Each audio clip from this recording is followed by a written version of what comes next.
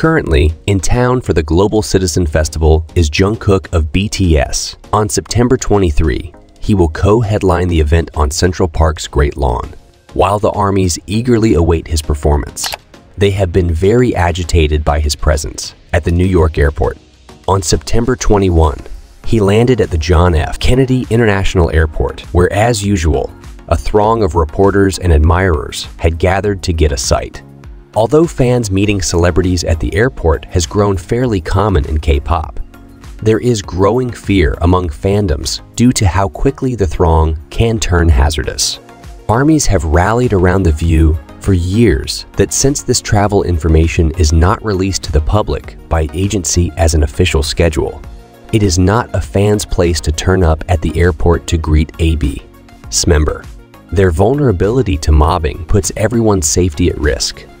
However, this time, ARMYs were worried about more than just the audience.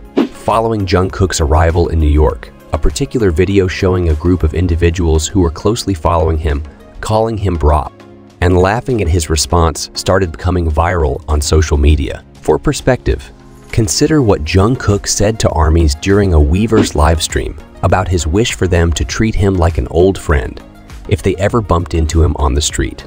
Fans were moved by the comment, but many also couldn't help but make jokes about how the situation is almost impossible, considering that Jungkook must travel with security, who wouldn't permit any fan to get that close in the first place. Although Jungkook was welcomed by the airport throng in the manner he had described during the live stream, several ARMYs criticized the video, claiming that Jungkook had not been discussing such a situation. They cited numerous occasions when the musician specifically requested seclusion and requested that fans refrain from attending unannounced events. Many believed that getting swamped at the airport after a lengthy trip was not the experience his supporters should want him to have, despite the fact that he appeared to have kept his composure when leaving the building. Has there been too much crowding at the airport? How do you feel? Let us know what you think in the comments down below. So guys, that's all for today. I hope you enjoyed this video.